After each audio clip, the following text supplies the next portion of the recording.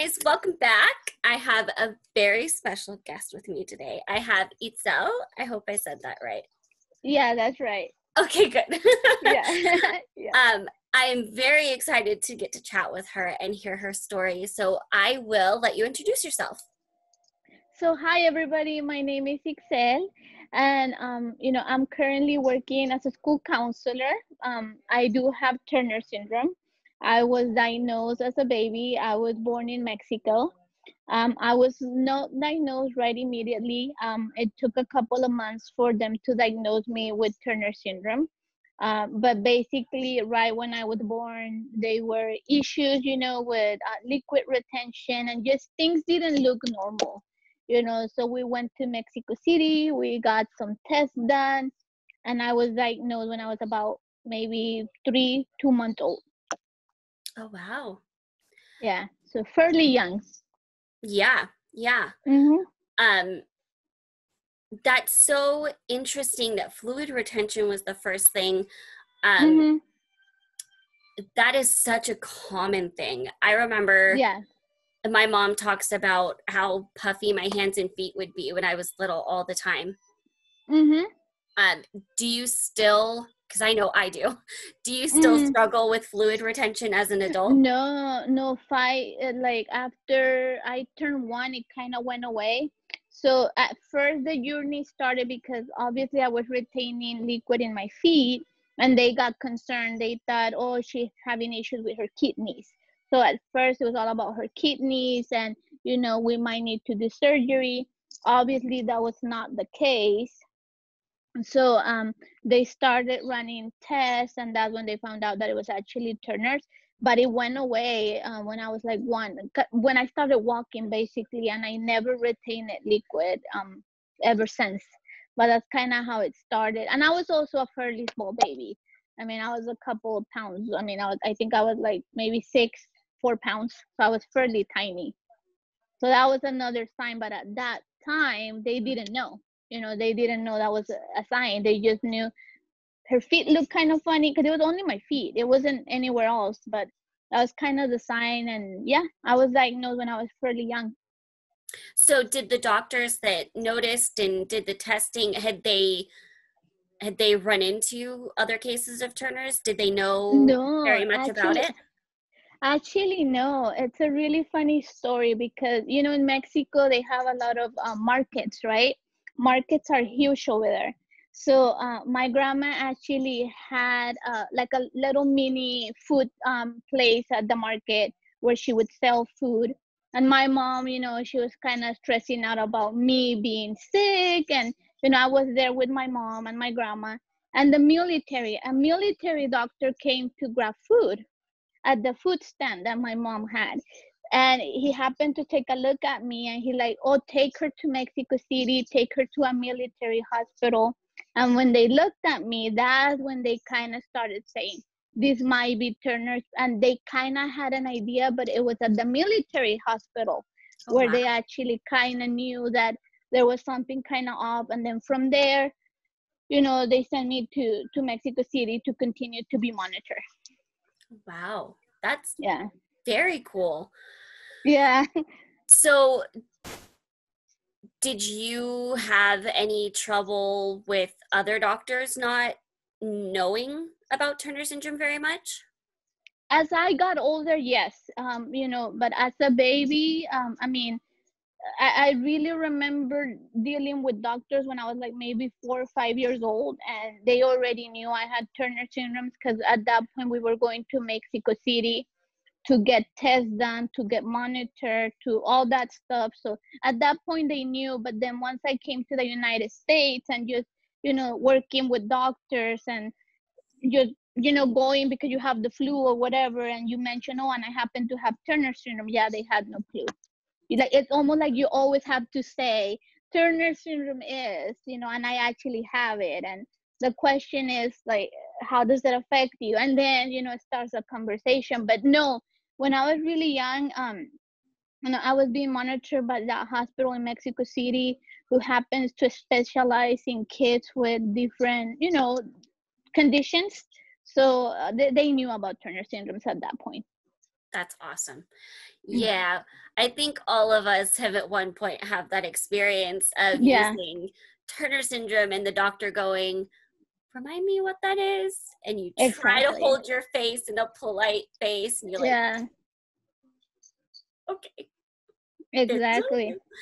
it's such an Mm-hmm. interesting dynamic when you have to do that. Mm-hmm. Um, so, what would you say is Mm-hmm. the biggest way Turner syndrome has impacted your life? And before that, Uh-huh. when they tested you, are you Mm-hmm. are you mosaic or classic? I am classic. And then I got tested in Mexico, and then I got when I moved to the United States. I moved to the United States when I was 9 years old. So we got the testing done all over again at that point, and I am classic. Okay. Mhm. And the question about the impact, right? Yes, yeah. Yeah, I think the biggest impact has been definitely just struggling with learning, struggling with school. It has always been such a struggle just because I do have dyslexia, I struggle with dyslexia. So just learning and school was extremely difficult, because you don't know like how to ask for help when you're so young and you don't understand how it's affecting you. So, that journey. And then also the other biggest impact I had is that I don't feel like it affects me. So then when I do have issues, when I do have health issues, I have to remind myself to take it slow.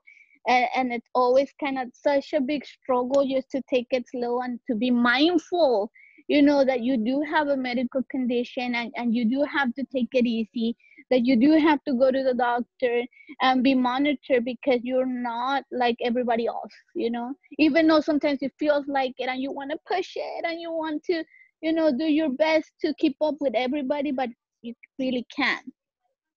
Yeah, absolutely. Amen. Um, Yeah. I know I can fall into that too. I think for those that, we don't have this long list of really intense health complications, we're Mm-hmm. struggling from it. It's so easy to think, oh, it's not going to be a huge deal if I don't get that screening for another 6 months, Yeah. or if I don't pay attention to taking my vitamins or my Mm-hmm. medicine. And oh man, I feel it Mm-hmm. so hard when I don't. Mm-hmm. And I have a younger sister that doesn't have Turner syndrome, and even taking the vitamins, they're like, oh, well, she doesn't have to really do that, and I do, because my bones are not in good shape, so I have to be very mindful about my bones because I could fracture a bone at any time. So just being mindful of that, it's such an impact because yeah, your everyday life gets impacted basically.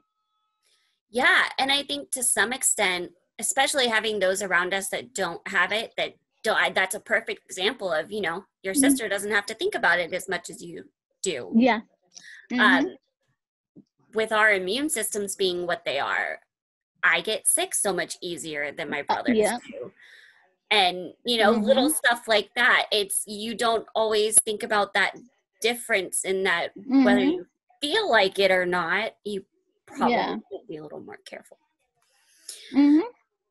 So, did you have um did you have to take growth hormones at all? I did. So right when I got to the United States, like I said, I was 9 years old. They ran the test for like about a year, and about 2 years later, I was doing the growth hormones. I did them for about 5 years, 5 years or so.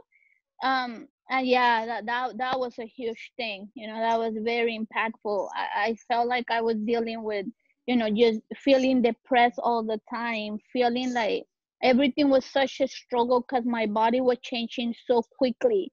Like, even weight gain and everything was impacting me. So those were some really difficult 5 years for sure. Did you ever because for 5 years, I'm trying to do the math, so you would have been about Mm. 8 when you stopped?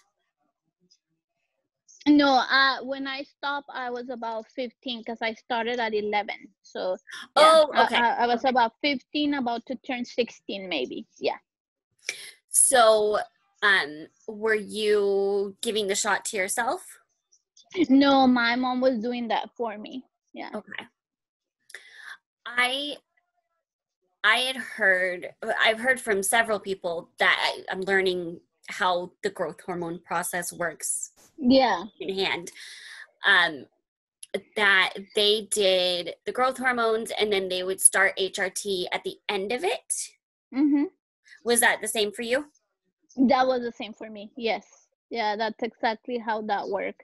Yeah. So, and that was a whole other process, figuring out what works for you, what kind of therapy works for you when it comes to making sure that you're not having any side effects from the birth control or whatever they're giving you at that point. So, yeah, that was another process. But I think just going through so many hormonal changes was super super difficult, and I think now that it's been obviously more than a couple years since I finished the treatment, and now that I'm on the other side, I definitely think that just having a counselor, having somebody support us with that mental health aspect, because I think of those years, and they were so difficult just because of the hormones itself, the growth hormones, and your body changes so quickly, like I felt like I was a completely different person by the time I was done with the growth hormones. So it was quite a journey, and then after that, like I say, figuring out what works for you so you don't have any side effects. And then a couple of years ago, because I have always been taking birth control, that was the therapy that they decided to give me.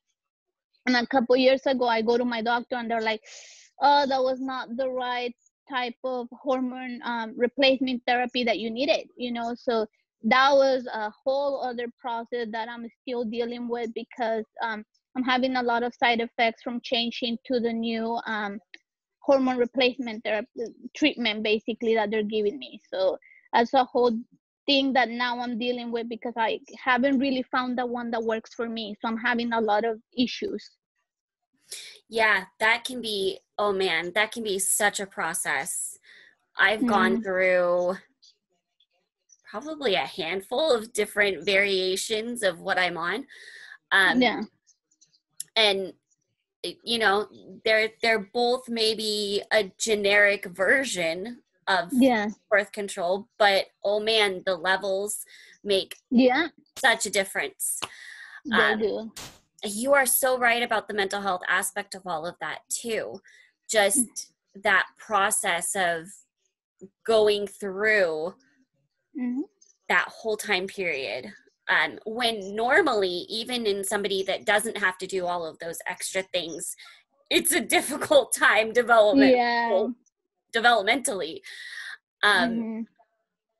would you say there was anything specific that you would have or you would recommend to somebody to help specifically that might have helped you?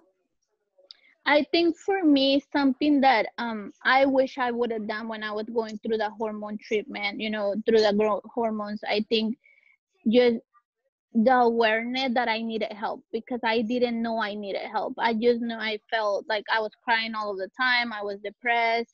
I would get emotional for no reason at all. And it was kind of like I was not really aware of where that was coming from, and just I never asked for help, So I think for me, just helping other girls understand it's okay to need help. Like you said, it's hard even for a typical teenager. Now imagine going through growth hormones that are changing you, that it changes everything that you know about your body, and then stopping the growth hormones and realizing, oh, you mean I'm not gonna grow anymore? That was a whole process in itself, because you think, oh, I'm growing, I'm doing wonderful, and then they're like, oh yeah, by the way, you're done, and just acknowledging, yeah, I am being affected, and reaching out for help, because I think that was my bad. That was something that I never actually said until now that I'm older. Now that I actually went to therapy, and I'm trying to understand myself as somebody that has Turner syndrome, and I think it has been so beneficial. just to understand that I do need help, that I'm not like everybody else, but that's okay. Understand that's okay. It's okay that I need help. Yeah, absolutely. Oh man, I wish mental health wise there was all of the resources then that we have Mm-hmm. today. Yeah. Because there's so many good ways of reaching out to somebody from your phone. You don't even have Yeah. to talk face to face if you don't want Mm-hmm. to. And it's so important, Mm-hmm. especially with all of the different stuff. So, for school, did you have anything specific that helped you in that area? I think for school, I was more willing to ask for help. Like I understood that Turner syndrome was affecting my learning, and I was able to ask for help. I was able to go to tutoring. I was really close to my teachers, just making sure that they knew that I needed extra help all of the time, and that really helped, that really, really helped. Just reaching out, and being aware that I don't learn like everybody else. And I think I was so lucky to realize that from the get-go, to understand that, yeah, I don't learn like everybody else, that's a struggle that I'm gonna have. Like even now, when I'm at work and I have to send an email, I have to be very mindful of the email, because of the dyslexia, because it's a whole process. So, I think I learned that at a very young age, that, it's okay. I just learn differently. And that actually really, really helped, just being so close to my teachers and asking for help. Yeah. I know I've had a lot of girls reach out and I think kind of feel intimidated with Mm-hmm. talking to teachers about it. Um, I know for me, it really was telling my teacher, and they really caught on to how I learned. Like they were really able to tell the way that I learned Mm-hmm. really well. Um, what would be advice you would give a Mm-hmm. girl with Turner's for trying to talk to a teacher? I think my biggest advice is understanding Turner syndrome, understanding the challenges that's going to bring to you, and also understanding that Turner syndrome is different for each of us, that none of us is the same, that all of us are different, and that, you know, we deal with Turner syndrome in different ways and it affects us in different ways. And just doing your research, I think doing your research, so when people come with questions, you're prepared to answer them. I think I was really lucky that my family did that research. And when it was my time to learn about my condition, I was able to go to them and ask questions and then do my own research, as I got older. But I really understand what Turner syndrome is. And if you have questions, ask those questions, because I'm sure there's somebody out there that has the answer. So, but yeah, definitely my biggest advice would be understand Turner syndrome. Yeah. Yeah, it's it can feel intimidating to try to explain it to somebody else, but when Mm-hmm. you've kind of processed it, at least to that level in yourself, it helps. Yeah. So what would you say is the biggest lesson that Turner syndrome has taught you? Whew, I think the biggest lesson is that I am always gonna be different, and that's okay. And that life life is difficult, but at the same time, once you put up the work, it's so worth it. Even if it's challenging, it's so worth it when you really put your time to understand who you are. And I think the biggest lesson that I got from Turner syndrome is that I learned about myself and who I am, and it makes me appreciate life more than anything. I appreciate every day because I know my challenges. I know tomorrow might not be the same. I know my health changes from time to time, and I'm so aware of that I appreciate every day. I think that's the biggest lesson, that I appreciate every day, and every day I'm like, okay, I gotta make it we worth it, and that's why, I work as a counselor, because I want to help other students, because I know I'm here and there's a reason why I have Turner syndrome, because I have learned so much from it. Yeah, So appreciate life. I think that's the biggest lesson. that's awesome and so true. Um, it has been, I don't know if you've seen any of the posts or stories, but there's recently been, I I describe it like they come in waves of Hmm. losses Yeah. in the Turner syndrome community. And Hmm. I think that's the biggest thing that it always impresses upon me too, every time that I Hmm. hear those stories, is don't take my health being okay this moment for granted and Yeah. expect it to stay. And don't, don't forget, time on earth is short and we don't Yeah. know what's going to happen tomorrow. Tomorrow's not Hmm. guaranteed. And Yeah. oh man, yeah, it's Hmm. that's been something I've been processing a lot because there have been so many Yeah. stories. Um, Hmm. so, how would you say the research on Turner syndrome has either helped or needs more for you? Whether it's a different an area that they could do more research in, or things like that. I think for me, I would like more research on, after the growth hormones, once you're doing your hormone replacement therapy, what happens then, because we're so different, and our bodies are so different, even though we have the same medical condition, that I really do feel like I feel lost at times, like even right now that I'm going through my own, hormone replacement therapy issues, that I'm not finding the right one, I'm having so many issues with it, that I'm like, okay, where do I go from here? Because I don't really know what's appropriate for me. I'm not sure my doctor fully understands what I should be using. So, I think more research on that area, because I think I mean, in doing research myself, I find so many things related to the growth hormone and what happens to a young female with Turner's. But then as we get older, I feel sometimes a little bit lost and a little bit alone, because I'm not really sure what I'm looking for. I'm not really sure what to research, because I don't really think it's out there. So I think that's the area where I would like to see more research. Yeah, I've heard that a lot, and I've kind of noticed that myself. It seems like once you're on it, unless something comes up, they're kind of like, okay, you're Yeah. good.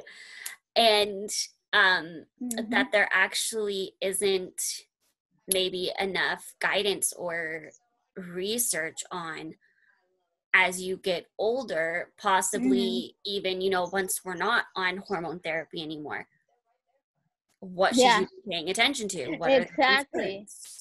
Uh-huh. And that is definitely a huge area. I agree. We need more Hmm. information. Um, I think it's a part that probably is easy to get a little bit lost because there's all of the dramatics of earlier. Um, Yeah. but more and more, I'm seeing things change so quickly with health that it's like, no, we really do need to know more about Yeah. the potentials of as we get older. Um, Hmm. so, yes, you are very Yeah. right. Um, okay, well, is there anything you would like to share that we haven't already touched on? um I mean, I don't think so. I can't think of anything, but yeah. I mean, yeah, no, I can't think of anything right now. Okay, well, thank you so, so much for talking with me. It was so awesome getting to hear your story and chat. Yeah. And yeah, thank you so much for sharing your story. I was so excited to talk with you. And I Thank hope, you so much for having me. yeah, absolutely. It Yeah. was great. I love doing these so much. Yeah. So, No, it's really exciting because, you know, when you have Turner syndrome, it's so difficult to meet other people with Turner syndrome that understand it. So what you're doing is so wonderful, you know, just so we don't feel alone, because sometimes you do feel alone. You know, I think yes. sometimes you do feel a little bit isolated. So just, you know, listening to other people's journey, it's so powerful. So thank you so much for what you do. Oh, thank you. Yeah. Yeah. That's, the flooding of stories that have come into me. I wanted to start sharing Mm-hmm. because they've been so impactful for me. So, thank you so much. And I hope you have a Thank you. wonderful rest of the day. Thank you. You too. Bye. Bye.